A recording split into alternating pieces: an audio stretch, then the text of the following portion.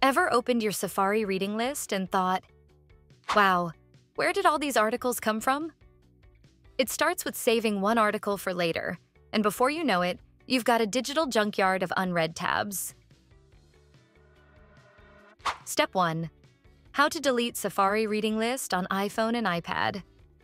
If you're the kind of person who always saves articles on the go, chances are your iPhone or iPad is drowning in saved links. Here's how you can clear them out.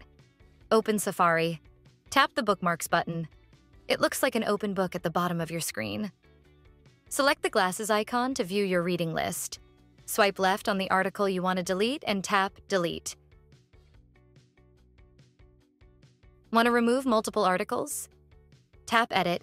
Select the ones you don't need and hit Delete. Boom! Your reading list is officially clutter-free. Well, at least for now. Step 2. How to delete Safari reading list on Mac. Now, for the Mac users who love hoarding articles. Yes, I see you. Clearing your reading list on Mac is just as easy. Open Safari on your Mac. Click the sidebar button, that little rectangular icon in the top left corner.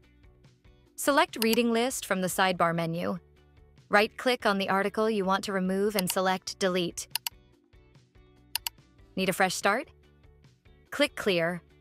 All items to erase the entire list in one go.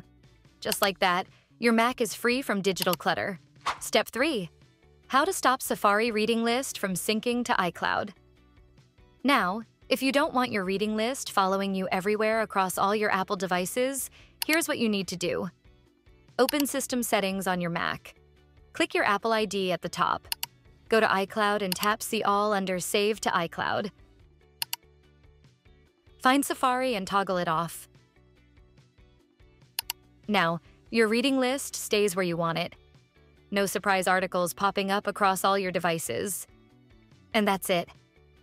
Your Safari reading list is now clean and organized, and don't forget to subscribe for more quick and easy Apple tutorials.